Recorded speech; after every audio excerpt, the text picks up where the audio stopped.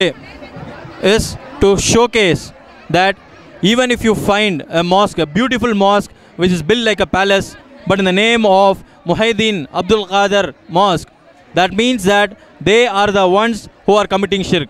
So this is a masjid of the mushrik. So like Allah subhanahu wa ta'ala says that innahu ma yushrik billahi faqad harramallahu alayhi al-jannah. Whoever associates partners to Allah, for him I have forbidden the heaven for him in the hereafter. So in those lines, even if the mosque is built like a palace, you are not supposed to go and pray there because it is not a place of worship for you. So, and finally, we have come to the end of this miniature show. Just to